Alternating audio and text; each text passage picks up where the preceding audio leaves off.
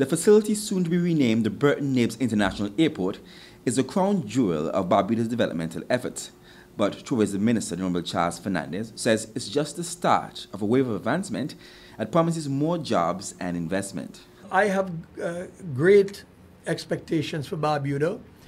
The other thing about it is when you go high end, you don't get as much problems, and as I say, you get bigger tips. The staff working in Barbuda or employees in Barbuda could look to benefit more. He says the government will eventually extend the island's runway by 2,000 feet to accommodate larger planes.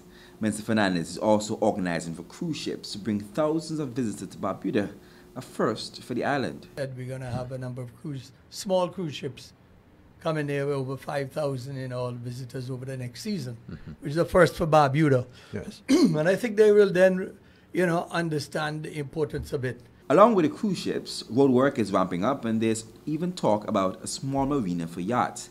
This, along with the potential for increased domestic and regional visitors, has the minister urging Barbudans to invest in short-term properties. That you're going to have not just a high-end aircraft, you're going to have other Antiguans want to spend a weekend.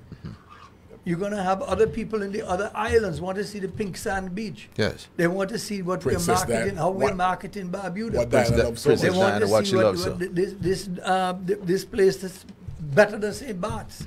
So you're going to find, in my opinion, there will definitely now be a need, a demand for Barbudans who want to invest in their own short-term properties. Minister for Barbuda Affairs, the Honorable E.P. Chet Greene, says the Barbuda Council needs to strategize for this new economic wave. They need to start sitting, have discussions among themselves about the various areas of commerce and industry that will happen on Barbuda, and the tax or taxes that will flow therefrom, because the council has certain responsibilities under law. And what we're seeing is something never before seen. With airline Winnie already applying to fly into Barbuda and talks of more airlines following suit, the government says the island's future is looking extremely bright. Jamie J. Roacher, ABS News.